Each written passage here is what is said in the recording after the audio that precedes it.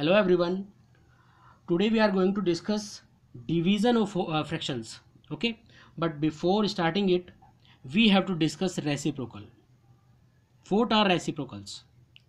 So students, you can see here, if we multiply 4 upon 7 by 7 upon 4, then the result is 1. And also if we multiply 2 upon 3 by 3 upon 2, then the result is 1.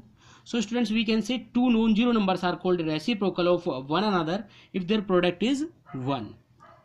In simple language we can see, अगर किसी चीज़ का हमें reciprocal find करना है, देखिए ये दोनों एक दूसरे के रेसिप्रोकल है यहाँ पे, तो हमें क्या करना होगा, जो हमारा न्यूमरेटर है उसे डिनोमिनेटर बना देंगे और जो डिनोमिनेटर है उसे हम न्यूमरेटर बना देंगे। देखिए जैसे 4/7 है तो इसका रेसिप्रोकल क्या होगा, हमारा 7/4 होगा, यानी हमने डिनोमिनेटर को तो न्यूमरेटर की जगह लिख लिया और न्यूमरेटर को हमने डिनोमिनेटर की जगह लिख लिया, तो ये हमारा रेसिप्रोकल हो जाता है। तो what is the reciprocal of 4/7, that is 7/4, and what is the reciprocal of 7/4, that is 4/7. Like this you can see, what is the reciprocal of 9? So students, we can write 9 as 9/1, that is why the reciprocal of 9/1 is 1/9. Okay, and what is the reciprocal of 1/9, that is 9. Okay, समझ में आया ना। जैसे हम ले सकते हैं another example, 8 का रेसिप्रोकल क्या होगा, दैट इज 1/8, क्योंकि हम 8 को 8/1 भी लिख सकते हैं। ओके, और 8/1 का अगर रेसिप्रोकल देखें तो 1 हमारा न्यूमरेटर हो जाएगा और 8 हमारा डिनोमिनेटर हो जाएगा, तो ये हमारा 1/8 8 का रेसिप्रोकल हुआ। अब 1/8 का रेसिप्रोकल क्या होगा, that is 8। Okay, now division of fractions. So students, आप लोगों ने बस ये कुछ स्टेप्स याद रखने होंगे और उन्हें यूज़ करके हम लोग क्या कर सकते हैं, डिवाइड कर सकते हैं किसी एक फ्रैक्शन को किसी दूसरे फ्रैक्शन से। फर्स्ट ऑफ ऑल, अगर पहला स्टेप हमारा क्या है, दैट इज़ अगर हमारे पास कोई भी, मतलब हमारे पास जैसे डिवाइड करना है, जैसे 7 होल 2/3 को डिवाइड करना है हमें 2 होल 2/3 से, तो सबसे पहले हमें क्या करना होगा, हमें इसे मिक्स्ड फ्रैक्शन से इम्प्रॉपर फ्रैक्शन में कन्वर्ट करना होगा। ये दोनों किस में लिखे हुए हैं, मिक्स्ड फ्रैक्शन में, तो इसे इम्प्रॉपर फ्रैक्शन में कन्वर्ट करेंगे। तो पहला स्टेप हमारा होता है mixed to improper fraction. Okay, उसके बाद जो सेकंड है हमारा वो क्या है, कि जो हमारा डिवाइड है, जो भी हमारा डिवाइड वाला साइन है, हम उसे मल्टीप्लाई में चेंज कर देंगे। ठीक है, डिवाइड वाले साइन को हम मल्टीप्लाई में चेंज कर देंगे, और जो हमारा सेकंड नंबर है, जो बाद वाला नंबर है, जो ये जैसे मान के चलिए यहाँ पे ये है, इस नंबर का हम क्या करेंगे, इस नंबर का जो जिसे इम्प्रॉपर में हमने चेंज किया था उसका हम रेसिप्रोकल लिखेंगे। देन हमने डिवाइड को मल्टीप्लाई में चेंज कर दिया है, सेकंड नंबर का रेसिप्रोकल लिख लिया है, उसके बाद न्यूमरेटर को न्यूमरेटर से मल्टीप्लाई करेंगे, डिनोमिनेटर को डिनोमिनेटर से मल्टीप्लाई करेंगे। अगर कैंसिल आउट हो सकते हैं तो कैंसिल करेंगे, अदरवाइज जो हमारे पास आएगा वही हमारा आंसर होगा। और एट लास्ट हम जो भी हमारा आंसर आएगा वो इम्प्रॉपर फ्रैक्शन में आता है तो उसे हम मिक्स्ड फ्रैक्शन में कन्वर्ट कर देंगे। इसके लिए एक एग्जाम्पल आप लोगों के सामने मैं यहाँ पे ले रहा हूँ, 2 एग्जाम्पल मैं कर रहा हूँ इस तरह के क्वेश्चंस करने के लिए, डिवाइड करने के लिए। तो देखिए स्टूडेंट्स, जैसे हमें दिया 5/7 और इसे हमें डिवाइड करना है 4 से। Okay, here we have to divide 5/7 by 4। So students, हम क्या करेंगे, मैंने आपको स्टेप्स बताए हैं। पहली बात तो ये देखेंगे कहीं कोई मिक्स्ड फ्रैक्शन में तो नहीं है, तो यहाँ पे कोई भी मिक्स्ड फ्रैक्शन में नहीं है, तो हमें इससे आगे क्या करना है कि हमें पहले नंबर को एज इट इज़ लिख देना है, पहले फ्रैक्शन को एज इट इज़ लिख देंगे हम। फिर जो हमारा डिवाइड वाला साइन है उसे मल्टीप्लिकेशन वाले साइन में चेंज कर देंगे, और जो हमारा बाद वाला नंबर है, सेकंड नंबर है, उसका रेसिप्रोकल लिखेंगे। तो 4 का रेसिप्रोकल स्टूडेंट्स क्या होगा, 1/4। नाउ आपको मल्टीप्लिकेशन का लॉ जो आता है, आपको पता है कि किस तरह से मल्टीप्लाई करते हैं। तो न्यूमरेटर को न्यूमरेटर के साथ मल्टीप्लाई करते हैं, डिनोमिनेटर को डिनोमिनेटर के साथ मल्टीप्लाई करते हैं। तो यहाँ पे हमारा आ जाता है 5 × 5 and 7 × 4 = 28, then 5/28 is the answer. Okay students, now एक और एग्जाम्पल हम लोग देख लेते हैं यहाँ पे। जैसे हमें यहाँ पे दिया हुआ है, हमें डिवाइड करना है 3 होल 3/7 को 1 होल 1/14 से हमें डिवाइड करना है। So students, what is the first step, अगर कोई भी फ्रैक्शन हमारा मिक्स्ड फ्रैक्शन है तो हमें उसे इम्प्रॉपर में कन्वर्ट करना होगा। तो यहाँ पे इम्प्रॉपर में कन्वर्ट करेंगे तो 7 × 3 = 21, 24/7 डिवाइडेड बाई, इसी तरह से ये भी मिक्स फ्रैक्शन है तो इसे भी इम्प्रॉपर में कन्वर्ट करेंगे, तो 14 × 1 = 14, 1 15/14। ओके, नाउ जो हमारा पहला फ्रैक्शन है उसे एज इट इज लिख देंगे, और जो हमारा डिवाइड वाला साइन है उसे मल्टीप्लिकेशन वाले साइन में चेंज कर देंगे। देन द सेकंड नंबर का हम रेसिप्रोकल लिखेंगे, तो 15/14 का रेसिप्रोकल क्या होगा, 14/15। अब देखिए मैंने आपको बताया था कि अब ये न्यूमरेटर को न्यूमरेटर के साथ मल्टीप्लाई करते हैं, डिनोमिनेटर को डिनोमिनेटर के साथ मल्टीप्लाई करते हैं। अगर ऊपर नीचे कैंसिल आउट हो सकता है तो कर सकते हैं। तो यहाँ पे देखिए 7 1 जा 7 और 7 2 जा 14। यहाँ पे देखिए 3 5 जा 15 और 3 8 जा 24। तो हमारे पास ऊपर 8 और 2 बच रहे हैं, तो 8 2 जा 16 और नीचे हमारे पास 5 1 जा 5 बचता है। तो ये देखिए स्टूडेंट्स, ये अगर हमारा न्यूमरेटर डिनोमिनेटर से बड़ा हो, if numerator is greater than denominator, then it is in improper fraction. तो इसे अब हम कन्वर्ट करेंगे मिक्स्ड फ्रैक्शन में। तो 16/5 को अगर मिक्स्ड फ्रैक्शन में कन्वर्ट करते हैं तो स्टूडेंट्स आप लोग जानते हैं 5 3 15, 3 होल 1/5 हमारा आंसर आ जाएगा। Okay students, I hope you have understood. Now we will do some questions of exercise 2.4.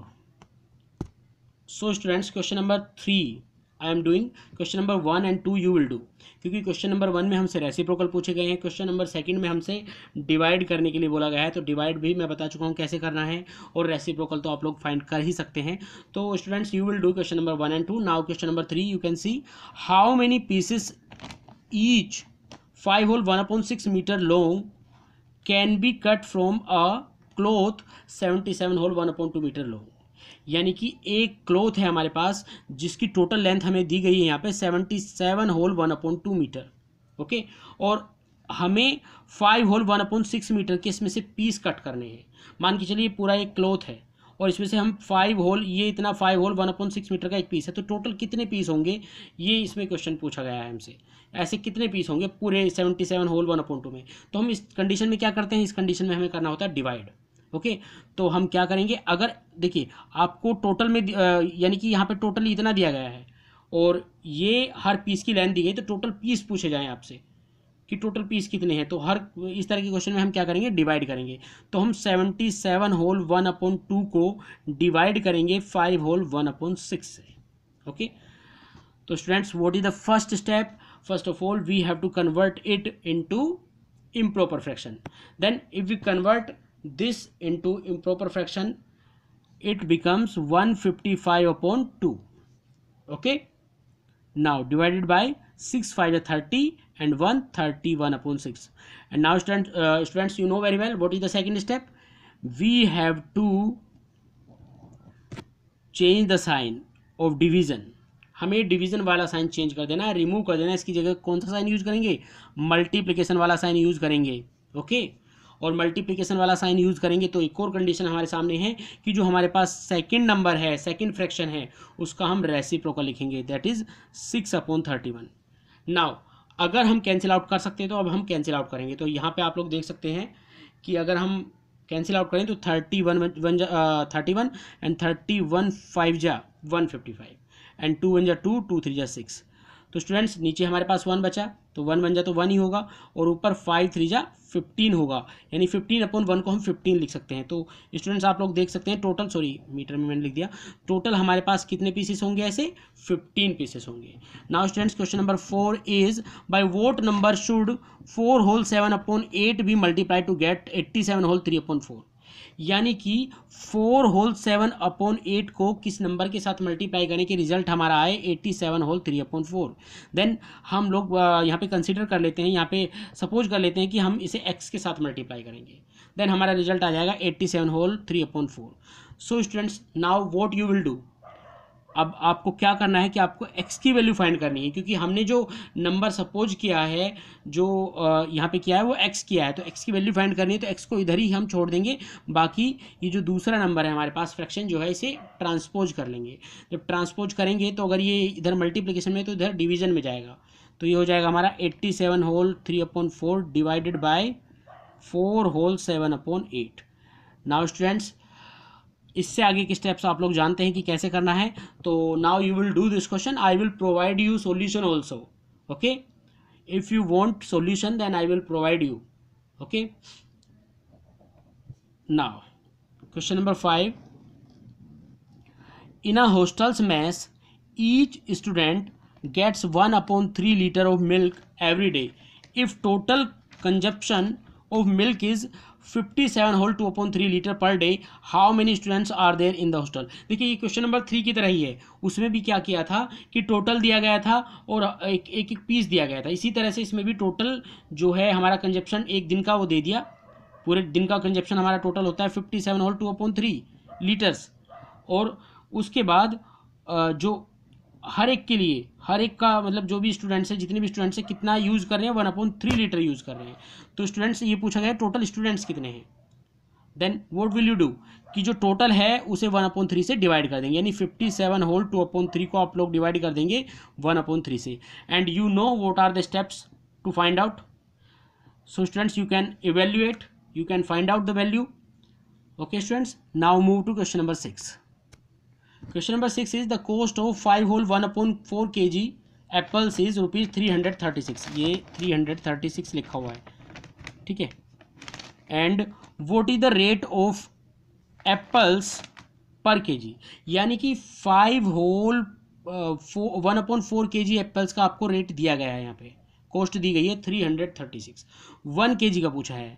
जब भी कभी इस तरह की कंडीशन हो, जब भी इस तरह का क्वेश्चन आप लोगों को देखने के लिए मिले जिसमें 1 से ज़्यादा का कॉस्ट दी गई हो, या कुछ 1 से ज़्यादा कोई भी चीज़ है उसके लिए कुछ भी दिया गया हो यहाँ पे, और आपको यूनिट फाइंड करनी है, यानी 1 के लिए फाइंड करना है, तो आप लोग क्या करते हैं, डिवाइड करते हैं। तो यहाँ पे आप लोग 336 को डिवाइड करेंगे 5 होल 1/4 से। So students you know very well how can be divide 336 by 5 whole 1/4। कैसे करेंगे मैं इस बार स्टेप्स आप लोगों को बता देता हूँ। 336 यहाँ पे डिवाइड को मल्टीप्लिकेशन में चेंज करेंगे। सबसे पहले तो इसे इम्प्रॉपर फ्रैक्शन में चेंज करेंगे, 4 5 20 21, और उसके बाद इसका रेसिप्रोकल लिखेंगे, नहीं 4/21। Now we will cancel out if we can. तो 21 से अगर इसे कैंसिल आउट करते हैं तो क्या ये कैंसिल आउट होता है। तो पहले 3 से कर लेते हैं, 3 7 जा 21, 3 से कैंसिल करें, 3 1 जा 3, 3 1 जा 3, 3 2 जा 6। अब 7 से देखिए क्या इसे कैंसिल आउट कर सकते हैं, हाँ बिल्कुल। 7 से अगर कैंसिल आउट करते हैं तो 16 आया, तो 16 4 जा 64 हमारा आंसर आ जाता है। यानी कि जो रेट है एप्पल्स के 1 kg के वो कितने हैं, 64 रुपीज़ पर kg। Okay, now move to the next question. Question number 7 is the length of rectangular plot of area 68 whole 3/4 metre square is 12 whole 1/2 metre, find the breath. So students you can see कि हमें यहाँ पे area given है, length given है, breath हमसे पूछी गई है। तो we know very well the area of rectangular plot, या रेक्टेंगल का जो एरिया होता है वो होता है लेंथ इंटू ब्रेथ, ठीक है। तो लेंथ हमारी कितनी है 12 होल 1/2, ब्रेथ हमें पता नहीं है, और जो एरिया है वो है हमारा 68 होल 3/4। तो स्टूडेंट्स हम क्या करेंगे, 12 होल 1/2 को कर देंगे ट्रांसपोज। जब इसे ट्रांसपोज करेंगे तो इधर मल्टीप्लिकेशन में, इधर किस में जाएगा, डिवीजन में। तो हमारा b इक्वल आ जाएगा 68 whole 3/4 and we have to divide it by 12 whole 1/2। So students I hope you can do this question. Okay, इससे आगे क्वेश्चन को आप लोग करेंगे, क्योंकि यहाँ पे आप लोगों को डिवाइड करना है, और डिवाइड के स्टेप्स, डिवीजन के स्टेप्स मैं आप लोगों को बता चुका हूँ कि किस तरह से डिवाइड करते हैं। Now question number 8। In this question you can see if cost of 5 whole 1/2 kg of sugar is rupees 206, you can see 206 whole 1/4, find cost of 8 whole 1/4 kg of sugar। यानी आपको जो यहाँ पे कॉस्ट दी गई है, देखिए students you can see cost of 5 whole 1/2 kg of sugar, वो कितनी दी गई है, that is 206 whole 1/4 rupees. Okay, अब आप लोगों ने यहाँ पे फाइंड करनी है 8 होल 1/4 kg शुगर की कॉस्ट। तो सबसे पहले देखिए जो टोटल मतलब आपको 5 होल 1/2 की दी गई, तो इससे यूनिट की फाइंड करें, यानी 1 की फाइंड करेंगे, 1 kg की। फिर उसके बाद 8 होल 1/4 kg की शुगर की कॉस्ट फाइंड करेंगे। तो ये 5 होल 1/2 kg शुगर का जो हमें प्राइस दिया गया है यहाँ पे, तो 1 kg की कॉस्ट फाइंड करने के लिए हम क्या करेंगे, इसे डिवाइड करेंगे 206 होल 1/4 को किससे, 5 होल 1/2 से डिवाइड करेंगे। डिवाइड करने का रूल आप जानते हैं। सबसे पहले क्या करेंगे आप लोग,